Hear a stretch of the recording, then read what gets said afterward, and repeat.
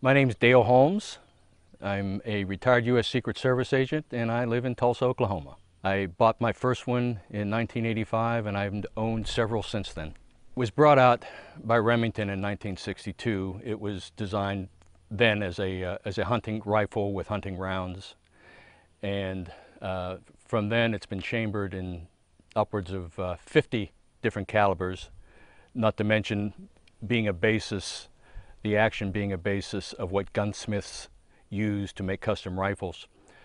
Primarily started out as a hunting cartridge, from varmints to the very largest of game, and was noticed by the military, specifically the Marine Corps, in the mid-1960s as being an excellent out-of-the-box, accurate rifle. They then built their Model 40 M40 sniper rifle system on that the particular 700, and it's evolved today where they're up to an A4 model.